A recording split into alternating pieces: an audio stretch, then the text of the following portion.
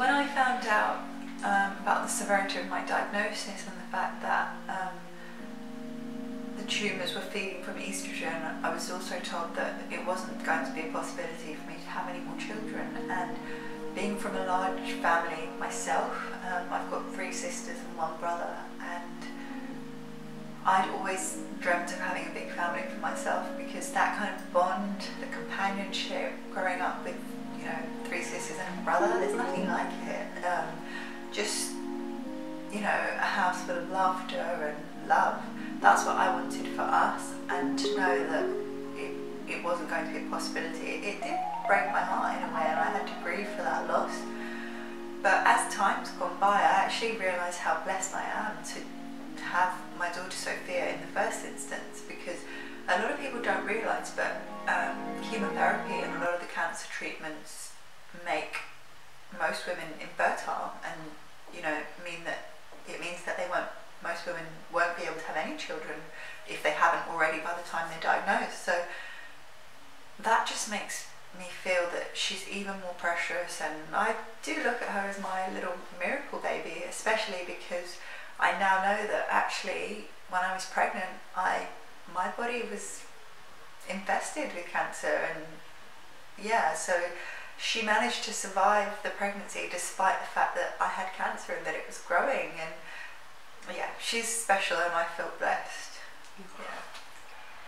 The fact that even though I'm doing well with the treatment now, I'm still considered stage 4, and I still collect my prescriptions, and right next to the drug is written, when they say indication, what's the reason for the drug, they write palliative, because the doctors believe that stage 4 is stage 4, you can't go back, and they believe that despite the fact that I'm responding to treatment and healing, they think it's just a matter of time before the cancer mutates and the drugs stop working and it starts to grow again. So that's the thing with stage 4, that the reason why it's the prognosis is so bad is because cancer is so smart that what happens for most people is that they respond well to the first drug, but then the cancer mutates and changes, so the drug stops working.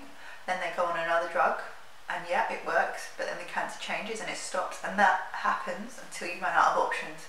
So I am, from a doctor's perspective, always stage 4, and I'll never come off treatment, I'll never stop having scans, because from their perspective, they're just waiting for the treatment to fail. How do you feel about that? It's hard to. It's hard because I on good days I have a lot of faith and a lot of hope, and I tell myself I'm not a statistic, and I'm gonna beat the odds. I'm gonna be a special case. But on other days it's hard when you're a person, especially of a scientific background, and you look at the data, and 80% of people won't be here in a few years' time. That is hard. So I fluctuate. Some days I feel strong and full of faith and hope that I'm going to be special and live a long life. But there are dark moments where when you're constantly being told it's just a matter of time, that does seep in sometimes. Are your fears around, say, your husband caring for your daughter or not being around for your daughter? How are those feelings now?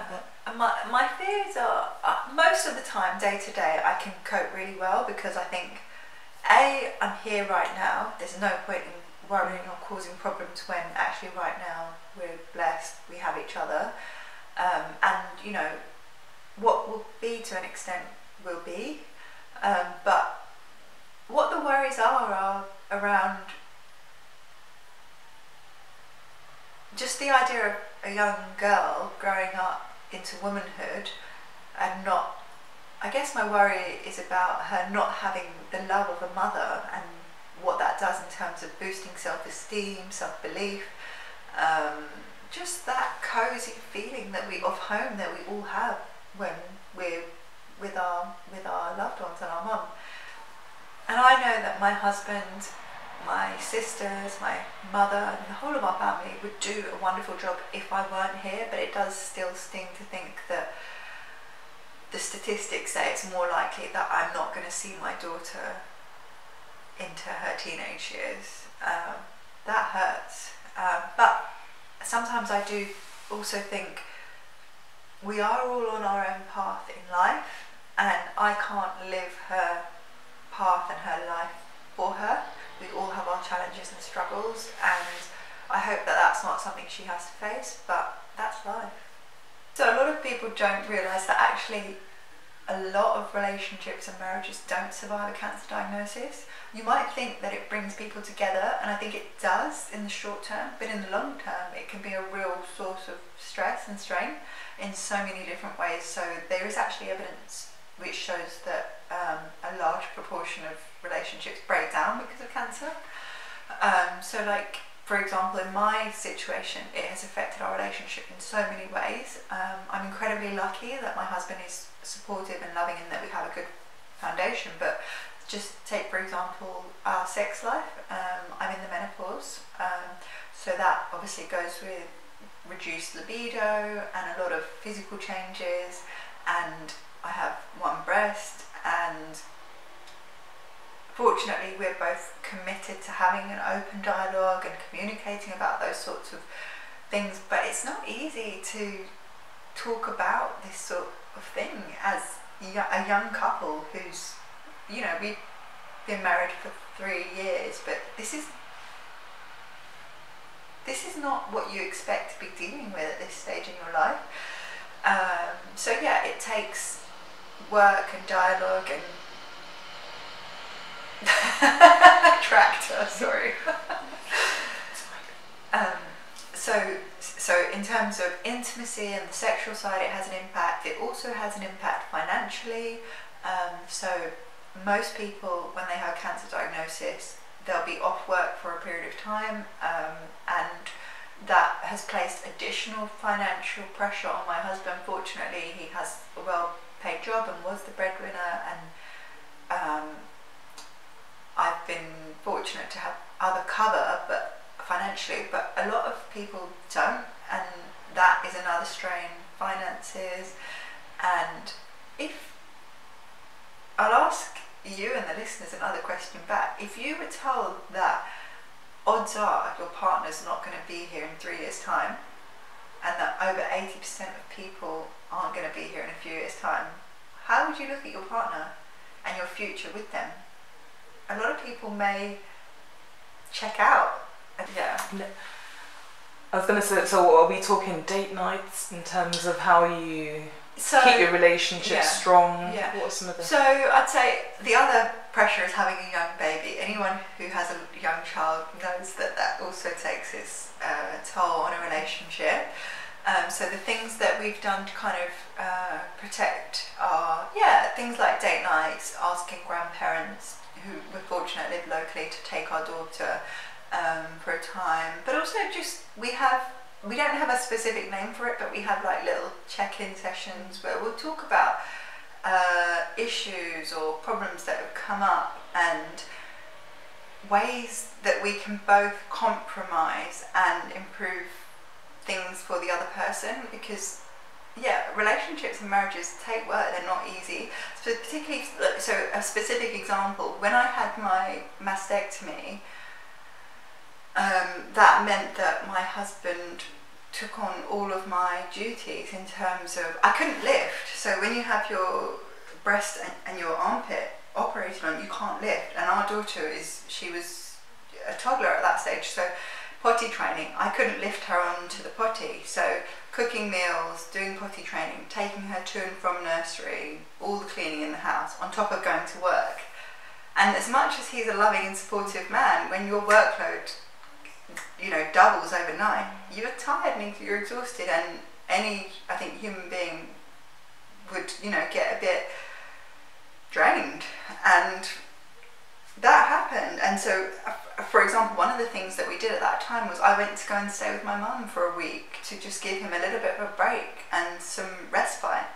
And I couldn't even get myself in and out of the bath.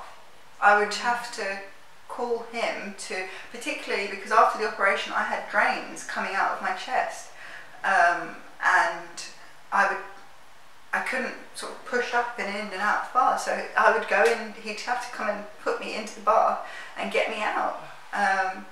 And after having my ovaries removed, I couldn't, because I had 4 incisions into my abdomen, I couldn't literally get up and out of a chair. So I was laying on the sofa and I couldn't reach my water, I couldn't give myself my painkillers, my medications. I take a lot of medications every day for the cancer. So he would have to set alarms on his phone to remind me, and you don't expect to be caring for your partner as if they were an elderly person, and a lot of the time, not a lot of the time, but sometimes that is the state that I'm in. And I'm not a person who dwells on that side of things, so I share my story on Instagram and my day-to-day life on Instagram, but I do probably show more of the times where I'm resilient and where I'm able, because I don't like to dwell in negativity and focus on the things that I can't do. I like to focus on the things that I can do, but sometimes that doesn't really reveal the day-to-day grind and the reality of what it's like to be, you know, a 30-year-old woman whose husband is lifting you in and out of the bath, or giving you your cancer medications, or, you know, yeah, there's a lot that goes on that unless you live it you won't really realise, but it takes its toll, and to this point fortunately we are managing really well, but we have spoken about, you know, if we're not coping as well as we are, would we need to go and speak to somebody to get support, and that is something that, you know, we're open to in the future if we're not coping.